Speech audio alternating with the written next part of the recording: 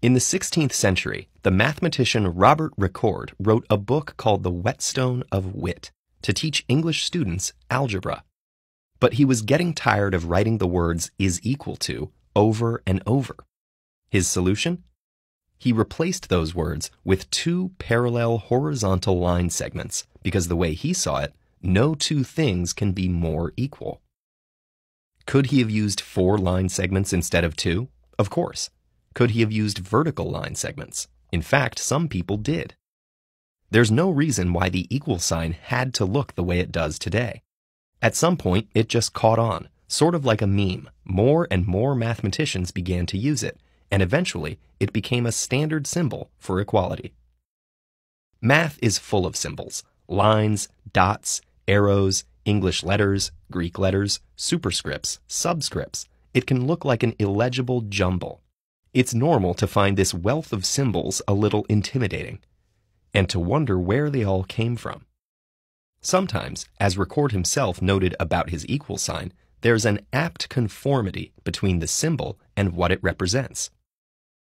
Another example of that is the plus sign for addition, which originated from a condensing of the Latin word et, meaning and.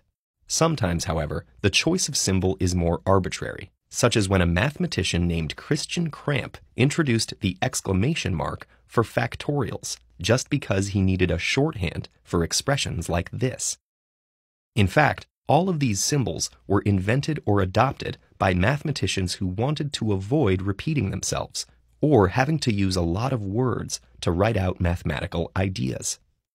Many of the symbols used in mathematics are letters, usually from the Latin alphabet or Greek. Characters are often found representing quantities that are unknown and the relationships between variables. They also stand in for specific numbers that show up frequently, but would be cumbersome or impossible to fully write out in decimal form. Sets of numbers and whole equations can be represented with letters too. Other symbols are used to represent operations. Some of these are especially valuable as shorthand because they condense repeated operations into a single expression.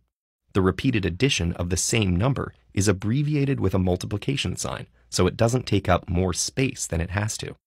A number multiplied by itself is indicated with an exponent that tells you how many times to repeat the operation. And a long string of sequential terms added together is collapsed into a capital sigma. These symbols shorten lengthy calculations to smaller terms that are much easier to manipulate.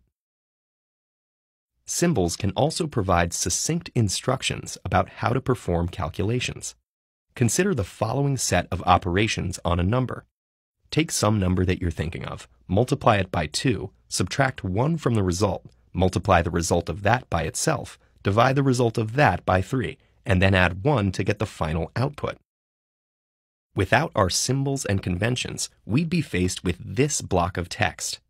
With them, we have a compact, elegant expression. Sometimes, as with equals, these symbols communicate meaning through form. Many, however, are arbitrary. Understanding them is a matter of memorizing what they mean and applying them in different contexts until they stick, as with any language. If we were to encounter an alien civilization, they'd probably have a totally different set of symbols. But if they think anything like us, they'd probably have symbols. And their symbols may even correspond directly to ours. They'd have their own multiplication sign, symbol for pi, and, of course, equals. If you enjoyed this lesson, we think you'll enjoy learning more about one of our favorite mathematical symbols, infinity. And if you want TED Ed lessons delivered straight to your inbox, click the middle button and sign up for our weekly newsletter. Thanks for watching.